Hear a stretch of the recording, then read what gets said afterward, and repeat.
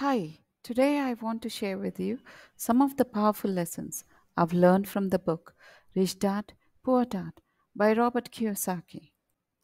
The book tells the story of two fathers. Robert's real father, who was an educated man but struggled financially, and his friend's father, who was a self made millionaire. From their different approaches to money and investing, Robert learned some valuable lessons that changed his life. The difference between assets and liabilities.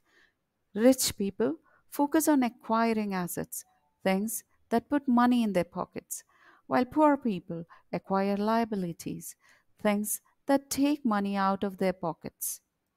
For example, a sports car might be a liability because it requires a lot of money to buy and maintain, while an apartment building might be an asset because it generates rental income. Second, the importance of financial education. Rich people educate themselves about money and investing, while poor people rely on their jobs to provide for them.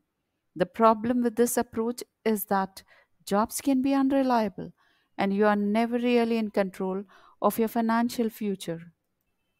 The power of passive income.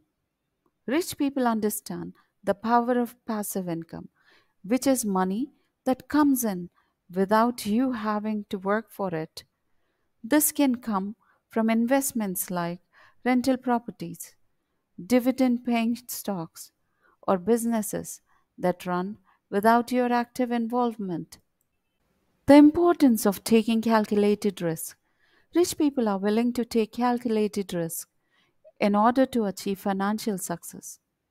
This might mean investing in stocks, starting a business, or buying real estate, but it always involves doing your homework and making informed decisions. These are just a few of the powerful lessons I learned from Rich Dad, Poor Dad. By focusing on assets, educating yourself, generating passive income, and taking calculated risk, you can create a financially secure future for yourself and your family.